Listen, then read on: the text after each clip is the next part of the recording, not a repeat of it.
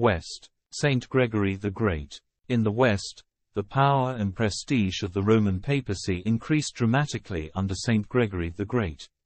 In the midst of a general breakdown of civil authority in the face of the invasion of the Lombards, he led the Church in organizing the economic, social, political, and even military affairs of Italy. He successfully negotiated a separate peace with the Lombards, thus effectively setting aside the authority of the Byzantine Exarch of Ravenna. Personally very humble, he was also a skilled practical theologian.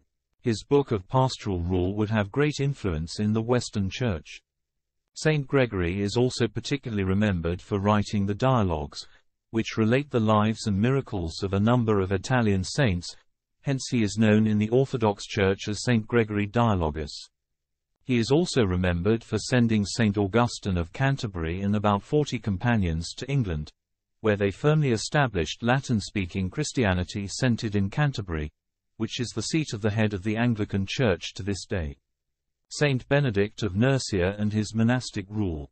Saint Benedict of Nursia founded an important monastery at Monte Cassino in Italy. His monastic rule, in which he drew freely from the rule of Saint Basil the Great among other sources, would become the single guiding regulation for Western monasticism for the next 500 years. This moderate, balanced rule for cenobitic, communal, monasticism continues to guide the Benedictine order within the Roman Catholic Church to this day. From the prologue of the monastic rule of Saint Benedict of Nursia. Therefore we must establish a school of the Lord's service, in the founding of which we hope to stipulate nothing that is harsh or burdensome. But if, for good reason, for the amendment of evil habits or for the preservation of charity, there be some strictness of discipline, do not be at once dismayed and run away from the way of salvation, of which the entrance must be narrow. Rather, as we progress in our monastic life and in faith, our hearts will be enlarged, and we will run with unspeakable sweetness of love in the way of God's commandments. Hence, by never abandoning his rule, and by persevering in his teaching in the monastery until death, we will share by patience in the sufferings of Christ, that we may deserve to be partakers also of his kingdom. Amen.